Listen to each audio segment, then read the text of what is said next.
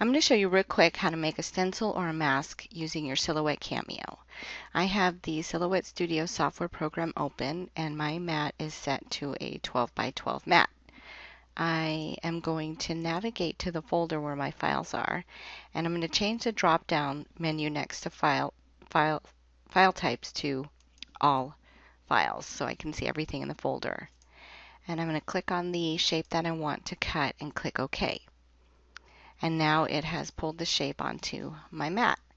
One of the benefits of cutting your own stencils is that you can resize them however big or small you need them for your project.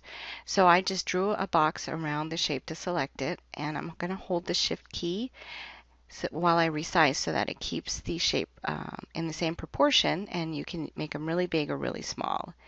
And in my project, you'll see that I actually used a smaller version of this, but I'm going to keep it bigger so that you guys can see the cut lines easier.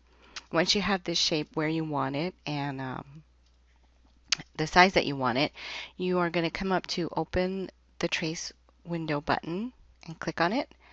And you're going to click on select the trace area, and that turns your cursor into a crosshair, and you draw a box around your shape, and then you see some of the lines have been highlighted in yellow, but we actually want the whole thing highlighted in yellow because we want to make sure that we're only cutting in the empty areas on the stencil.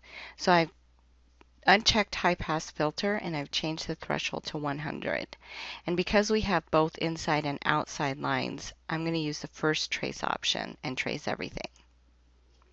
And now if you pull the original shape away, you'll see the red lines where the silhouette will cut your paper.